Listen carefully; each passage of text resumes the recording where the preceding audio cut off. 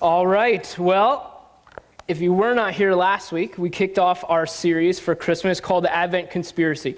And the whole point of the entire series is for us to be able to turn Christmas upside down in our lives. We talked last week about the fact that as a culture, we kind of have this religion of radical consumerism that we practice. Whether we like it or not, we're all about buying. And we like to surround ourselves with that. And we said that, this should be the easiest time of the year to worship Jesus because the season is all about him. But unfortunately, oftentimes, this is the hardest time of the whole year to worship Jesus because we're so consumed with worshiping other things that we miss the true reason of worshiping the King.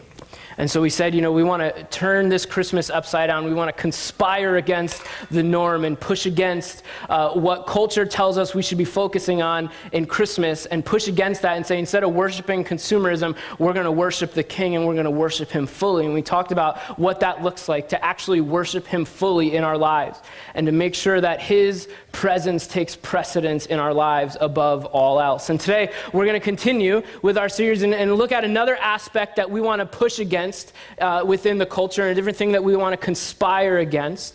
And that is the idea of spending less.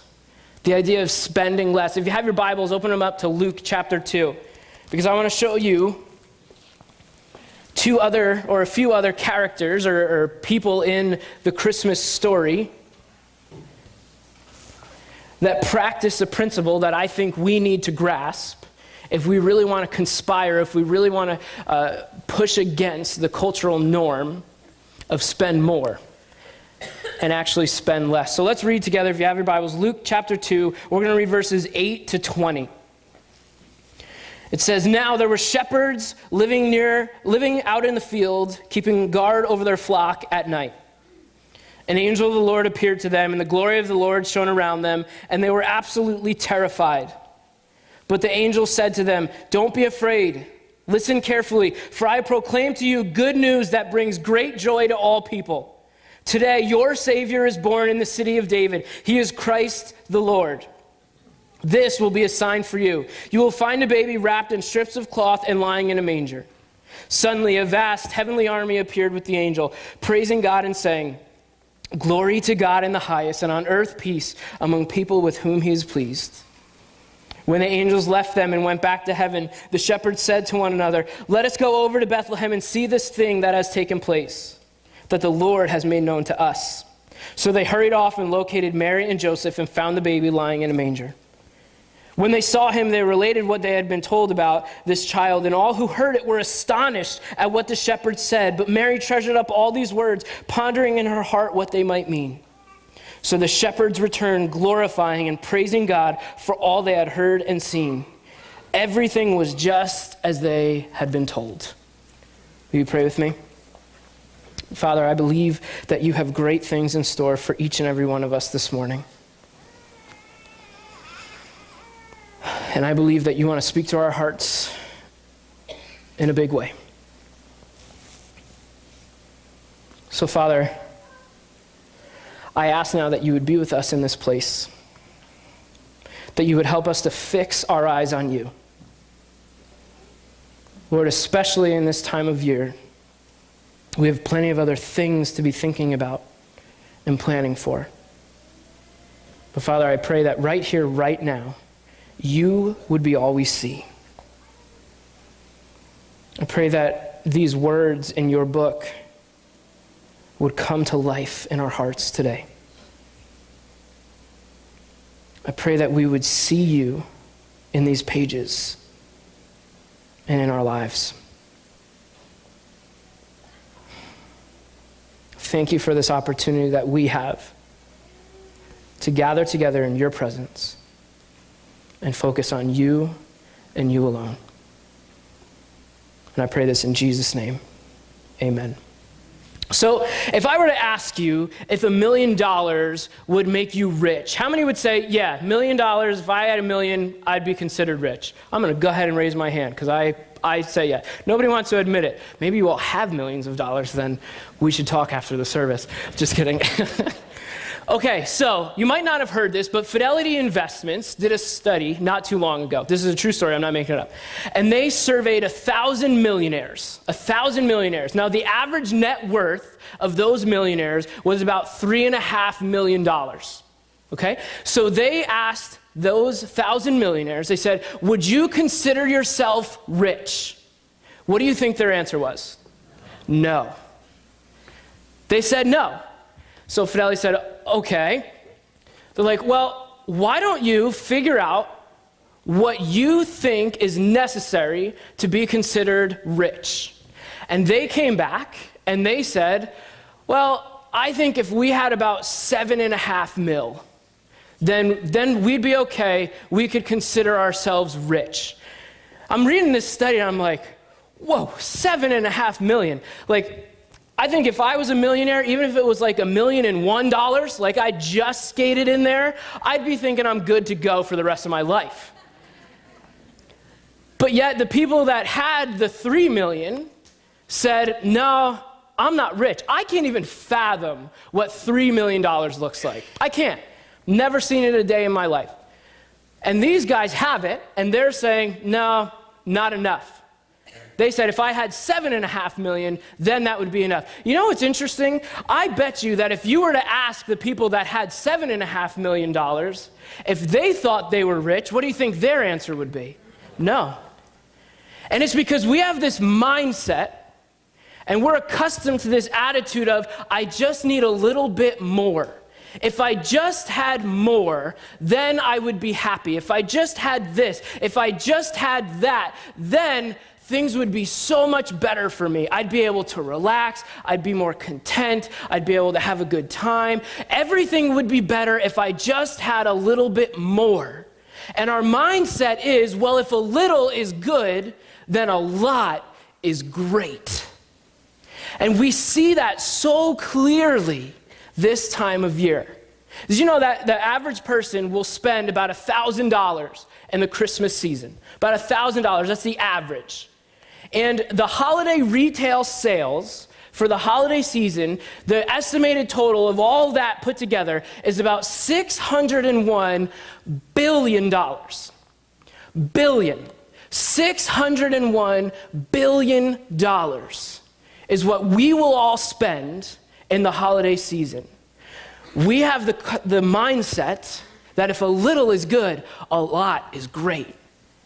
And so I'm going to keep going for more and more and more because what I have is just not enough.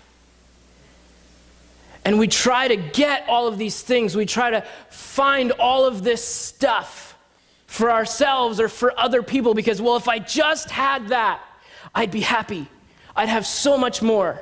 I'd be so much better off. We see it with kids all the time. You know, our kids are always on to the next best thing, needing more and more and more. It was funny, last Christmas, Jen and I, one of the only times we've ever been super prepared for Christmas, we had bought all the kids, we only have two, but it feels like a lot more, but we bought our kids their Christmas presents in October. And we're like, oh, this is great. We're golden. We don't have to deal with all the craziness. You know, we're set. We got good deals, all this stuff. Do you know what happened by the time December came? The toys that we bought in October, my kids could care less about those things because they were already 3-4 toys ahead of that. Because that's our mindset. The more, the next best thing, the next best thing. Ask yourself, how many of our basements, our attics, our garages are filled with things that we thought in that moment, if I just had this, everything would be different? How many of you guys have a Bowflex sitting in your basement? Exactly. When was the last time you used it? Exactly. How many of us has a pool table that, oh, if I just got this pool table, it would be great. I would have so much fun. I could even do ministry. I could ask my neighbors over. We could have a pool game, and we could do some good stuff. I could tell them about Jesus. This will be great. I'm going to buy this. And now it's a very expensive laundry sorter. We have the mindset, if I just had a little bit more, I'd be happy. More, more, more. Or if I just got a little bit more for the person in my life, they'd realize just how much I love them. The bigger, the better. The more expensive, the more love. I love watching the Jaguar commercials at Christmas time. If you just gave your wife a Jaguar, she'll love you forever. It must be true. It's on TV. We have the mindset of more and more and more. If a little is good, a lot is great. And you know, as we go through this Christmas season, I wonder if that mindset's not that far off, if it was focused in the right area of our lives. One thing that I've learned is that I can never try and get a material possession to give spiritual significance in my life.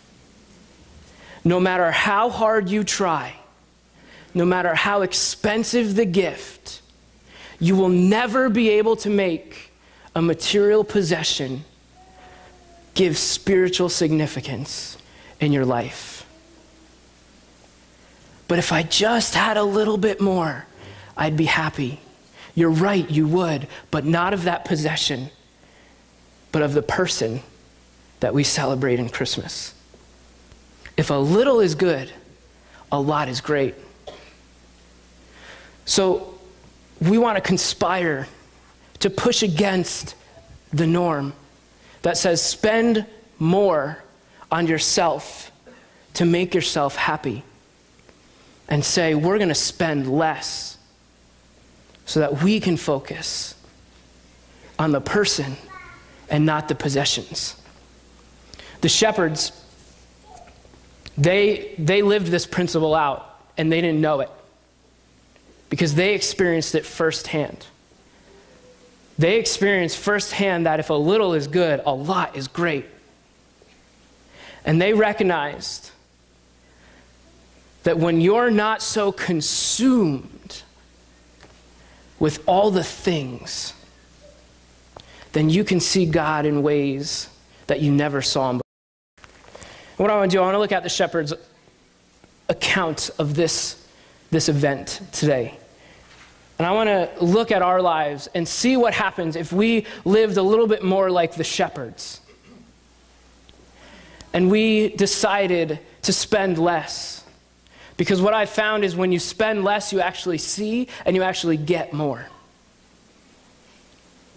The first thing that we see with the shepherds is that when you spend less,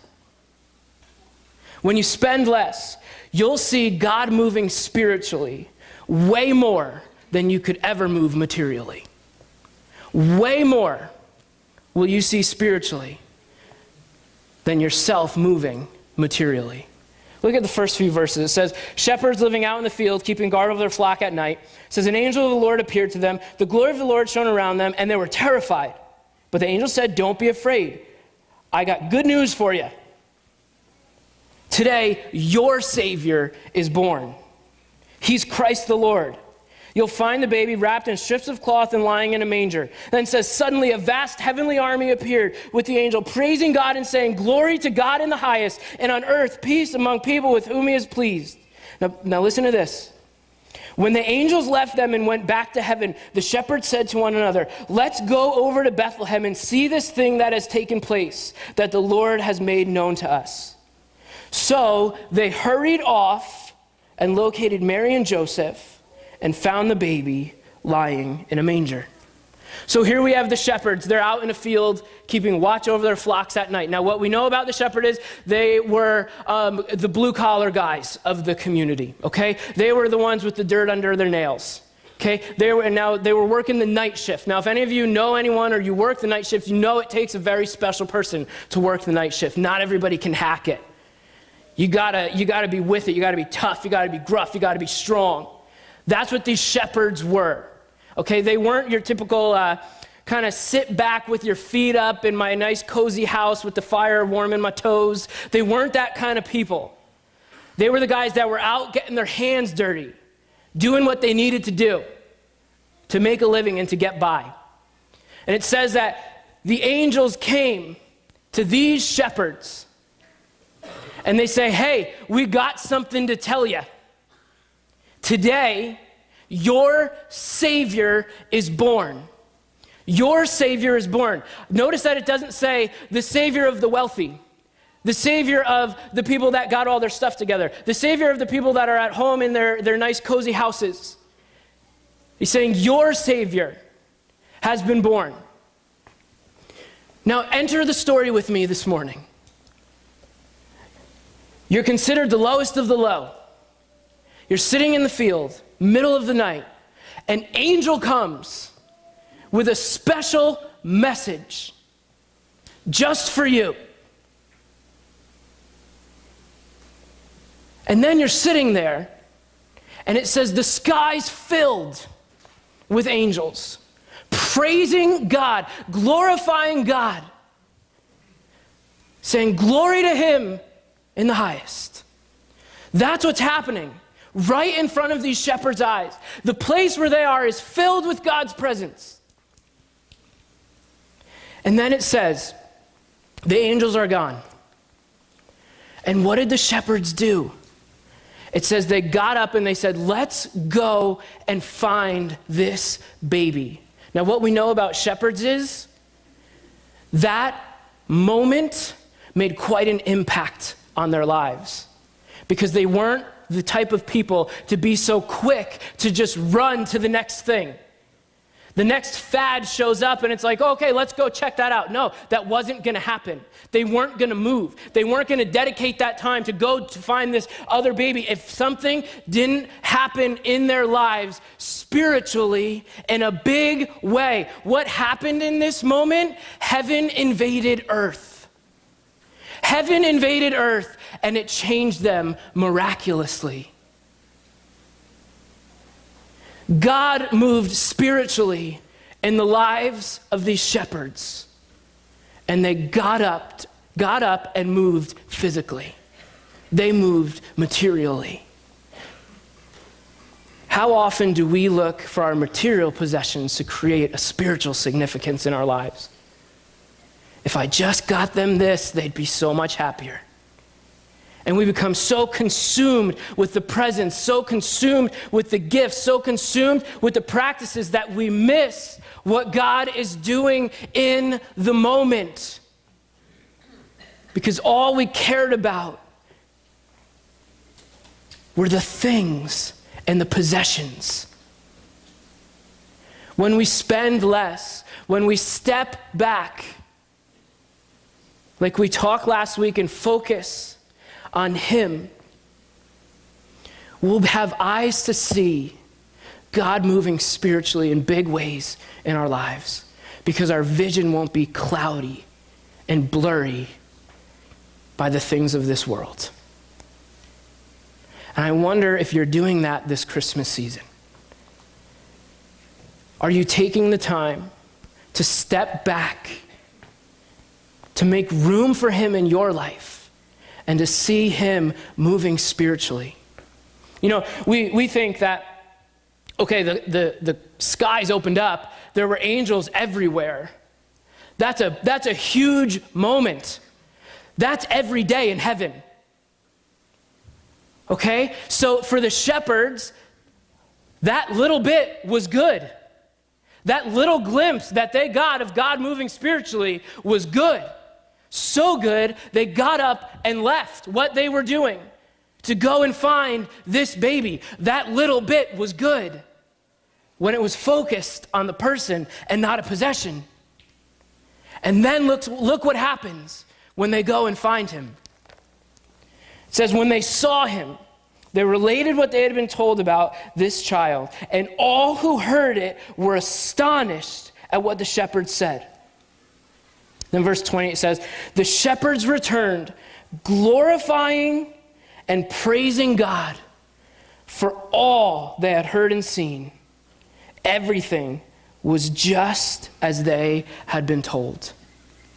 If a little is good, a lot is great. And when we step back, when we push against the cultural norms of Christmas and say we're not going to be so consumed with our little gods of presents and possessions and material things, and we step back and we say we're going to sit and watch God move spiritually in our lives, in our moments, in our situations, then our lives tell the story more than our presents. Our lives tell the story more than our presents. It says the shepherds went. They go and they see Jesus face to face. Think about it. They got to the stable. They got to where Jesus was. They saw him with their own eyes. And something changed in them. Now we know the fact that they just went and looked for him had a significant move in their hearts. But as you read on, and you see that they began to share with everyone around them what they had experienced. And then it says that they returned, glorifying and praising God. You know beyond the shadow of a doubt that the presence of Jesus changed everything about them. The shepherds were the type of people that if you saw them walking down the street, you crossed to the other side. You wanted nothing to do with them. They were mean. They were angry. They had a grudge on everything. They hated the world. There was a reason they were out in the field with the sheep. But it says that everyone was drawn to what they were saying. And the shepherds returned. They were glorifying. They were praising God. Picture this rough, gruff, big, huge, tall person that they're the meanest of the mean. And all of a sudden you see them and you look twice because you're like, wait a minute, that can't be true. But they're skipping down the road because God's presence in their life changed them so much that they couldn't be the person that they were. And they had to change. And that's what happens when we focus on his presence in our lives. And our lives will tell a greater story than our gifts and our presents ever can. That's what happens when we allow God to move in our lives in a mighty and a miraculous way. No material possession can ever create spiritual significance in anyone's lives. The only thing that can give you that spiritual sense of fulfillment, that peace, that love, that joy, that grace, that mercy, nothing else that we can purchase here can ever give us that. The only one that could ever buy our love was Jesus, and he bought it on that cross when he paid for our sins. No present will ever compare to that. And that is what we celebrate at Christmas. That is who we worship fully. That is why we step back and spend less and say, I'm not going to buy into this consumer mentality. I'm not going to try to buy my relatives' love. I'm not going to try to prove my significance with a possession because it's already been proven in a person. Do you worship your Savior today? The shepherds' lives were completely changed because heaven invaded earth and Jesus interrupted their story. And that's what we celebrate. If a little is good, a lot is great when it's focused on the person of Jesus and not just a possession here on earth. The shepherds, I could only imagine. They think that looking in the sky and seeing the angels, if I was them, I would have thought that's probably as good as it gets. And then they get to Jesus, and everything changes. And I wonder if you've allowed him to change you today. if you've allowed him to invade your life in such a way that nothing else matters. I love that it says, the shepherds returned. The shepherds returned. It doesn't say that the shepherds get to where Jesus is. They have this unbelievable moment where Jesus invades their lives, interrupts their story, and everything about them changes. And they sit down and set up shop and say, I'm just going to stay here. But it says they returned. They went back to the lives that they were given. But they went back changed. And they went back in his strength. And they went back to tell everyone and let everyone see the power of Jesus in their lives. You know, find me anywhere in Scripture, anywhere in this book, where someone experiences the power of Jesus in their lives and God lets them stay there and keep it all to themselves. You won't find it. You won't.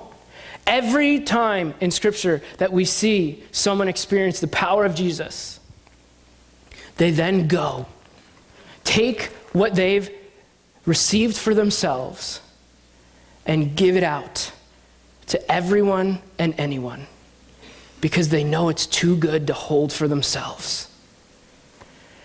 And that's the story that our lives need to be telling. That we worship a God who invaded earth, who came and dwelt with us to give us a relationship with him and change everything about us. That's the better story. What story would you rather tell this Christmas? The story of how much debt you're bringing into January? Or the story of the Savior that came in and changed everything about you?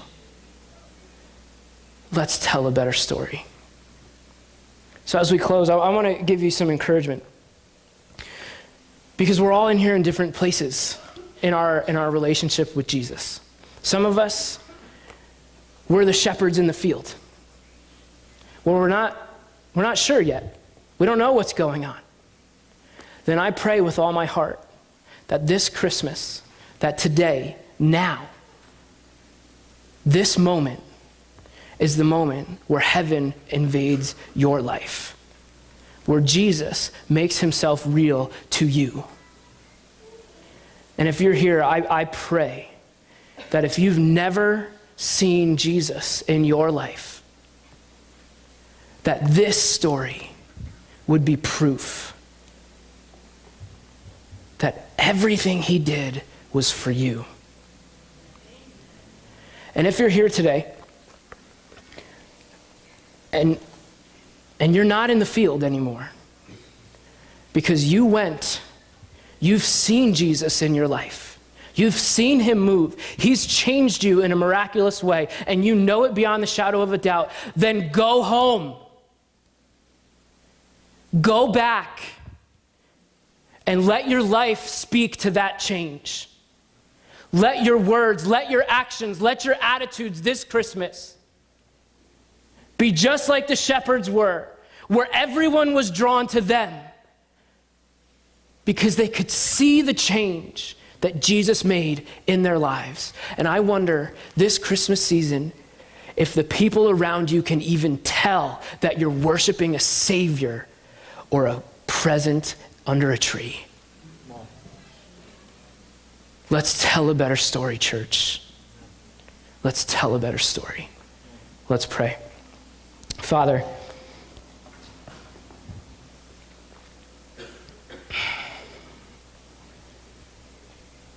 I ask you with all of my heart, for those of us who are in here today that need you to invade our lives, that it would happen in this moment.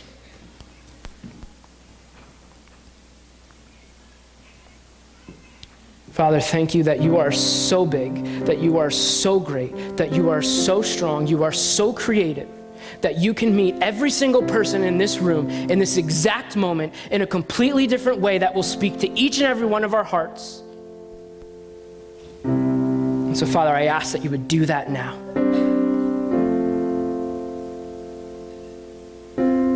Lord, I ask that heaven would invade earth in this place today. And Father, I ask now for those of us that we've seen you. We've seen you in our lives. We've put our trust in you. We're walking in relationship with you. Father, give us the courage to go home and tell the world with our words and with our actions that you are who we celebrate. Because you are all that matters. Father, I pray that we would all step back, that we would push against this idea that we have to spend.